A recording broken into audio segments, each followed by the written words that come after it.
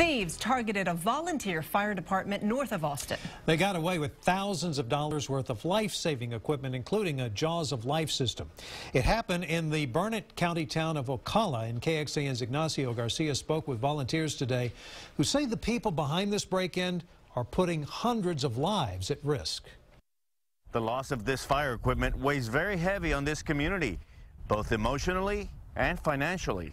This is what they pieced together. Laquita Smith is still trying to get over the shock of losing some expensive equipment stolen sometime over last weekend, including a Jaws of Life similar to this one. Figure between $25,000 and $30,000 worth. That's quite a bit. I mean, we struggled to pay for those expensive tools, and it hurts. Thieves ransacked every truck, taking first aid supplies, medical equipment, hand tools, breathing equipment, and other valuables. Tore that up. They say thieves even tried to break into cabinets looking for who knows what. They say losing these tools could mean losing a life next time a 911 call comes in. We work wrecks, we do medical assist besides the fires, you know, and it takes equipment to go tend to that.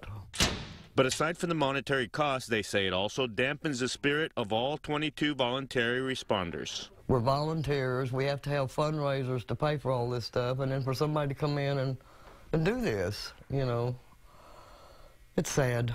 Volunteers say they'll have to work extra hard with fundraising and any other special events to make up for this loss. In Ocala, Ignacio Garcia, KXAN News. And the Ocala Fire Department answers 911 calls to communities as far away as 30 minutes.